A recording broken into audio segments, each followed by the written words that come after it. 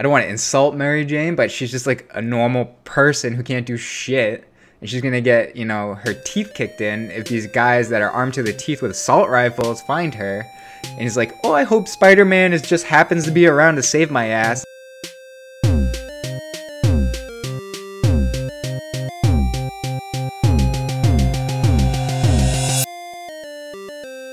Hey guys, how's it going? Today I'm going to be doing a review on Spider-Man for the PS4. Just came out. It's created by Insomniac Games and it is published by Sony Interactive Entertainment. Alright, so getting into the review, I guess the easiest way to break it down is that there's three different aspects to the game. The first one would be the movement and how Spider-Man moves and interacts within the city, how he gets from one place to another. The second part of the game is when you're just fighting the bad guys. And then the third part of the game is when you're doing like the collectibles or the side missions that are like slightly different variant than the straight up fighting the bad guys. So the movement within the game was really awesome. From the get-go, when you're jumping off the first building and you're just swinging around, you're like, damn, this is fucking sweet. They really got the movement of Spider-Man down. It is the system where he does have to connect like his webs to buildings. It's not like the old one where you could just connect to the sky and swing around, but it's to its benefit because it changes the way that you visualize the city when you go from like these tall skyscrapers and you're just kind of swinging around looking at the whole city. When you go down into like even like Central Park where the only thing that you can connect to are these low-hanging trees and you're really close to the ground and you have to swing close down towards the cars and stuff, it changes the pace of the game and it makes it feel really good, just like swinging, moving around the city.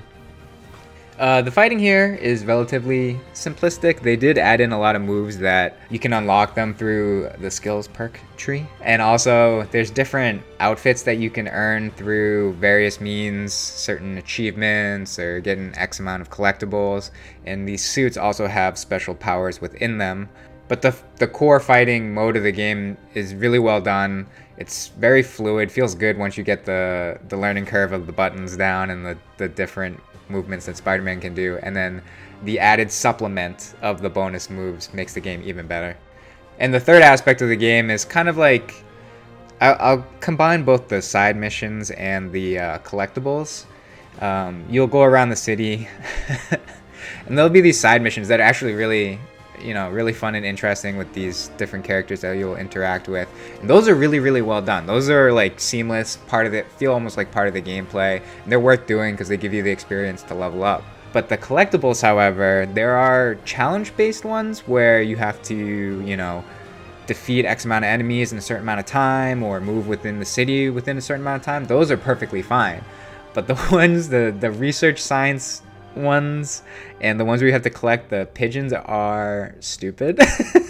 Like you're just like trying to keep up with a pigeon, trying to collect it from, you know, for this guy or whatever. I missed the backstory. It was too stupid for me to pay attention. And then research facilities for Harry Osborn, and you know, some of them are really, really dumb and you have to swing through like fart clouds and I don't know. He's collecting samples and it's all for these like science research stuff. It was really dumb. I didn't enjoy it at all. And then there was two other collectibles. One was like you go around collecting the black cat clues. She's trying to like set up a robbery or something. I think that's gonna lead into the DLC that's coming up.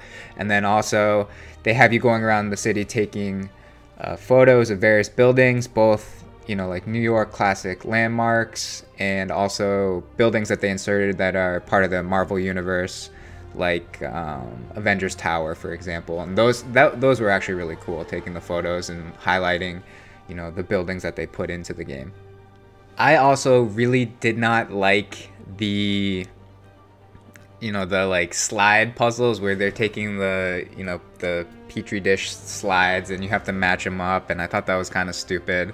Also with the circuit puzzles, like kind of took me out of the game a little bit. Yeah, they were fun to do at first, but then I was just like, come on man, what the fuck are we doing? I understand that Peter Parker is like this is scientists and it helps kind of like develop the story with Peter and Dr. Octavius, but it's like, come on man, nobody wants to be, you know, fucking around with circuits and petri dishes when they're could be out fighting as Spider-Man. I also thought the levels where you're not Spider-Man, and your other characters within the story were kind of silly, like sneaking around with Mary Jane, and there's dudes armed to the teeth that could murder you, and you're Mary Jane that can't do shit. Was kind of silly. Alright, for a final rating, I'm going to give Spider-Man by Insomniac Games on the PS4 an 8 out of 10. The presentation, I'm going to give a 3 out of 3. The graphics, the sound, the music, everything worked really well together to make you feel like you were actually Spider-Man and playing in a Spider-Man game.